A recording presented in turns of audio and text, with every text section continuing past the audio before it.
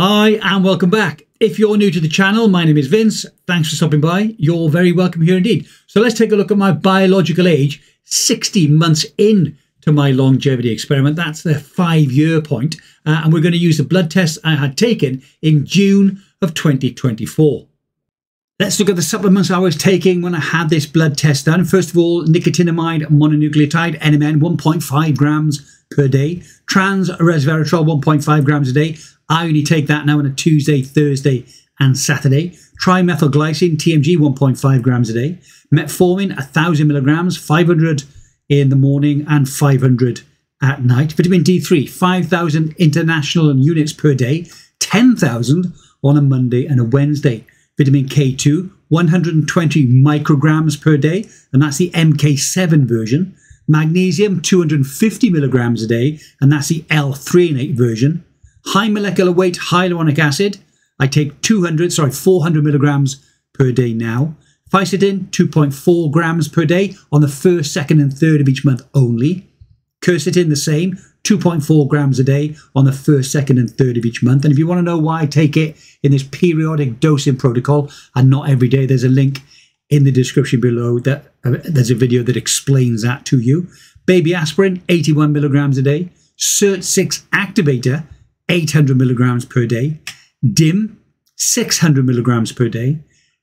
Glycine and NAC, Glynac, 800 milligrams a day. And creatine, 5 grams per day, 1 month on and then 2 months off.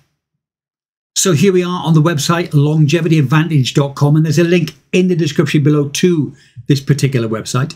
To use this, obviously you take your blood test, you scroll down then to the bottom of the page. You can see here they've now got 10 elements that they want you to fill in. There used to be 9, there's now 10. You fill those in, scroll down once they're done and press next step. Next step will then ask you for your email address and your name, and within about 2 minutes they will send you your results, which is pretty good.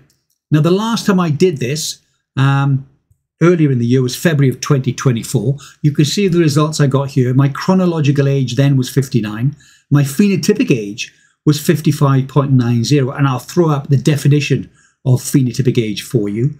My phenotypic age then versus my chronological age, or my birthday age, was minus 3.10, so just over 3 years younger. My DNA methylation age, you can see, is 54.99, so 55 years. My DNA methylation age versus my chronological, or my birth age, it was minus 4.01, so 4 years. A reduction in really just over 4 years in age. So I had the test taken again. The last one was in June of 2024 when I was 60. So you can see here chronological age 60 because I was 60 in April. My phenotypic age is now 53.70.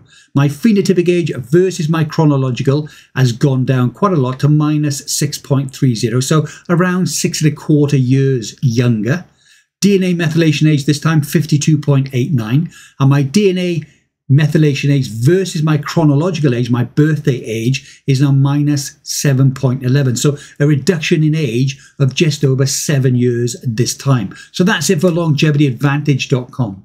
So I think all in all, a good result. Let me know what you think in the comments below. So since February of 2024, I've now dropped my biological age down to 52.89. So now that I'm 60, that makes me just over 7 years younger. So that gives me a biological age, although I'm 60, of 53, which I think is pretty good. Again, let me know what you think in the comment section below. Let's now move on to biologicalage.com. Now, I show this so that even if you can't get a blood test, there is a way of gauging your epigenetic age using this questionnaire. And again, there's a link in the description below to this particular website. Now, since I've used this site, which was quite a long time ago for the first time, it's been updated quite a lot. Far more questions now on a range of different lifestyle factors. So in February of 2024, when I was 59 and 9 months, you can see here, it said I was 49, so 10 years younger. Good, not as accurate as a blood test, but definitely better than nothing at all, or you just guessing what your epigenetic age is. I took this test again on the 1st of June when I was 60 and 2 months old. This time it read 49, so 12 years younger, which is an improvement. That's great. As I said, not as accurate as the blood test, but better than just trying to guess. So I'm 3 months older than the last questionnaire. My biological age has decreased by 1 year, so that's pretty good as far as I'm concerned. They also give you a couple of very generic statements. Breakfast is the most important meal of the day. I agree with this. My breakfast on my intermittent fasting days is about noon, 1, 2 o'clock in the afternoon. And on OMAD days, it's 5 p.m. They're talking about eating breakfast cereal, and breakfast is the most important meal of the day, not based in science, is actually the motto of a cereal company that just wants you to buy their highly refined, sugar-laden snack breakfast meal. It says eating at least 5 servings of fruit and vegetables a day is a good idea. Again, in the past, yes, but this seems to be debunked a number of times recently. Highly refined and deep fat foods are a sometimes treat and should only be eaten occasionally. Couldn't agree more, 100% behind that. And it says do push-ups every day. Again, not bad advice. If you can't do push-ups, do air squats. If you can't do those, do something to get yourself off your backside. So that's it for biologicalage.com. That's all well and good. Let's do a quick summary. So at the time of this latest test, my chronological age, my birthday age, was 60 years and 2 months. Longevity Advantage had my DNA methylation age or my biological age at 52.89. That's just over 7 years younger, which is good. The less accurate biologicalage.com questionnaire had me at 48, which is 12 years younger. I think we can all agree that the specific DNA methylation test, the Horvath clock type, is more accurate. However, be aware, I would avoid companies like epiage.com who test only against less than 20 markers and take the time to look for companies that test against hundreds of thousands of markers to look for a far more accurate and a far more cost-effective option. So let's take a look at my overall progress. You can see here the table on the left records all the data going back to January of 2021. This then spits out this table. The blue line at the top is my birthdays. So obviously as my birthdays roll on, this line is going to gradually increase. The red line at the bottom shows my epigenetic or my biological age. This is the pattern I'm looking for with my birthday.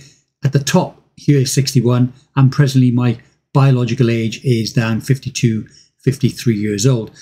This is an example of the incorrect test or bad test where your birthday in blue here is maybe 61, but your age, biological age, the age your body is higher, so like 65 or 70. This is the reverse of healthy aging. If you do want to buy one of these biological age tests to check your DNA methylation age, of the big three, Pro Health Longevity, Do Not Age and Renew by Science, both Pro Health Longevity and Do Not Age carry them. And if you do choose to buy from one of these companies, please feel free to use the code MYNMN to get between 10 and 15% off. And there are links in the description below to the specific tests. So I hope you found that interesting or informative, hopefully both. If you've had a blood test done recently, then stick the results into longevityadvantage.com. You've got nothing to lose. If you haven't and you're not going to get one done in the near future, then maybe have a look at biologicalage.com, use the questionnaire. Be honest with the answers. Some of them are a bit strange. The alcohol one, for example, it'll ask you, how much do you drink? Is it 0 a day, 1 drink a day, 2 drinks a day, etc.? I don't drink every day, so I could write 0 and that would knock my age down. I drink 2 or 3 in the whole week. So what I do is I say 1 a day, which equates to 7, when actually I only drink 2 or 3. So my biological age there could be lower, but I'm quite happy to go with what I've got there. So the DNA methylation age has got me now at 53 when I'm 60, so I'm 7 years younger. I think that's quite good. Let me know what you think in the comment section below. If you've used Longevity Advantage or even biologicalage.com, let me know in the comments below what your biological age actually is.